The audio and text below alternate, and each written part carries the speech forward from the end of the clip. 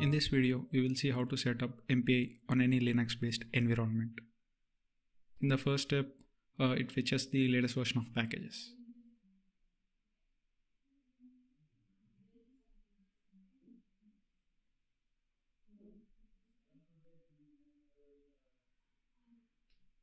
Next, we install the Open MPI libraries.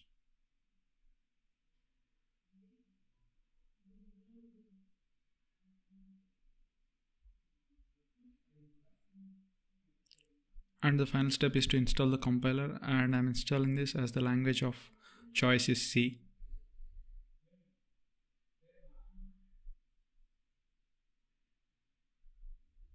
Now to check whether MPI libraries have been installed successfully, I'm using a sample hello world code. The link to the source code which we'll be seeing is provided in the description below.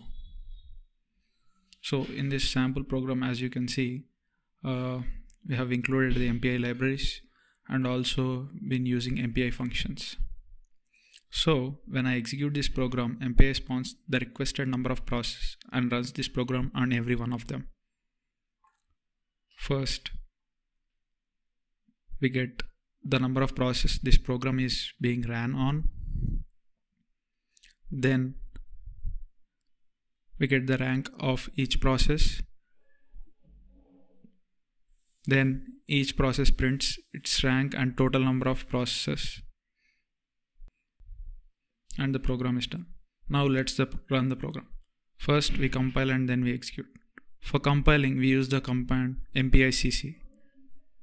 Use the name of the file and -o and op is output file.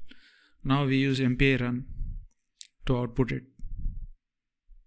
As you can see,